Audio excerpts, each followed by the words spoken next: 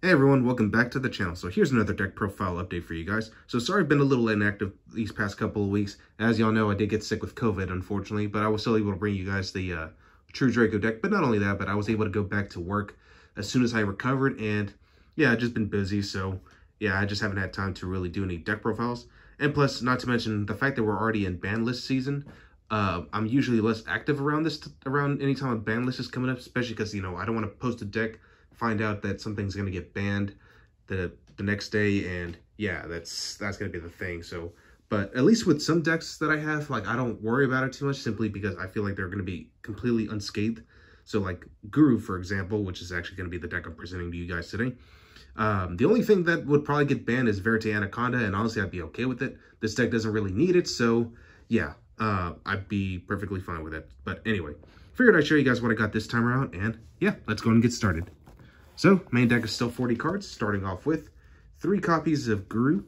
So, as y'all know, this guy is a Book of Moon and is also your searcher for the deck.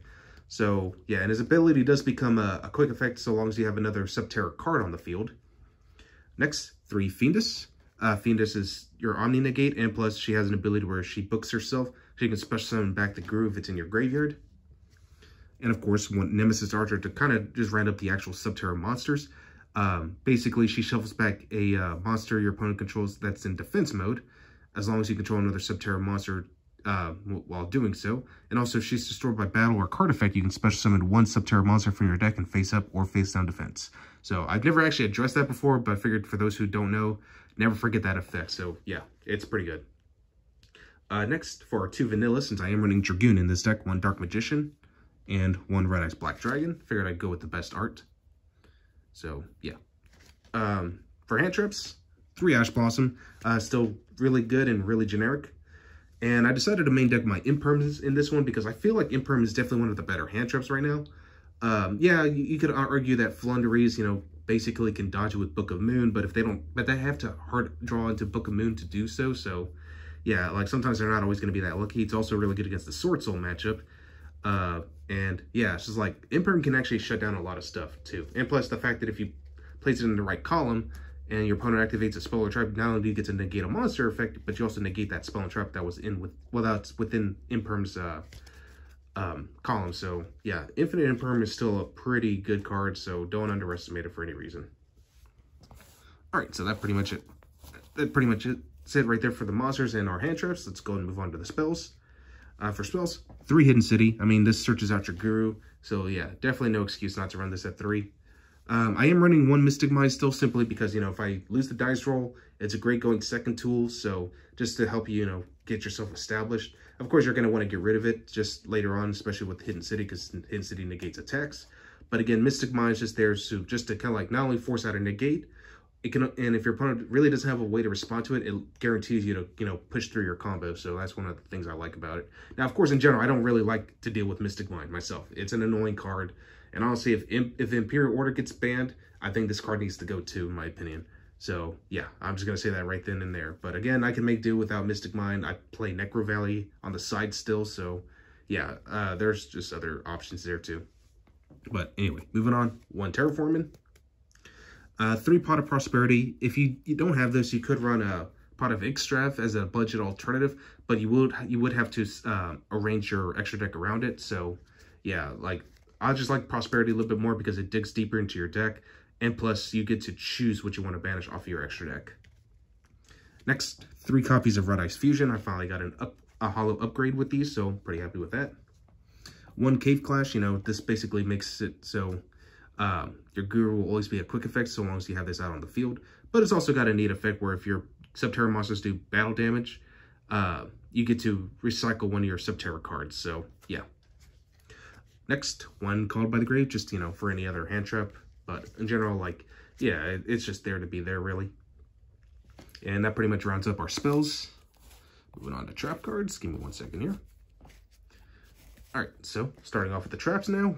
Got 3 copies of Solemn Judgment, 2 copies of Strike. I cut it down to 1 simply because I wanted to, you know, work around my ratios a little bit. So, and again, I like Imperm a little bit better because it's more flexible. So that's the only reason. 2 Subterra Final Battle, definitely a broken card.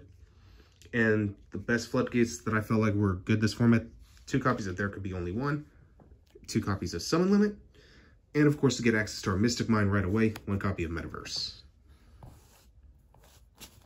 Alright, so that's it for the main deck. Now moving on to the extra deck. For my extra deck, only running 1 copy of Dragoon. And of course I am running double Intest now simply because Dogmatical players are still out there, so I just want to be willfully prepared for that.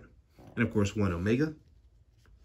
1 Naturi Exterio, so it's awakening the dragon target basically. Same thing with Ultimate Falcon. Boral Sword, also awakening the dragon.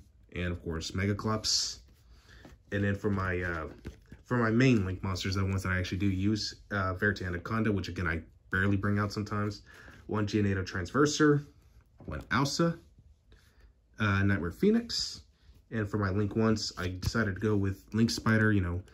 Do occasionally encounter that 1 Dino deck, 1 Striker Dragon, and 1 Relinquished Anima. So all really good powerhouse cards. I would definitely recommend these. And Ausa actually has come up a couple times in the past. You'd be surprised, especially against the mirror match. Yeah, the mirror match is just atrocious. So, but overall, it's still a fun deck. I definitely like this. But anyway, moving on to the side deck. 3 copies of D-Shifter. I was actually considering main decking this over Imperm, but it's a little situational right now because here's the thing. Yeah, it's strong against Tri-Brigade, sort of.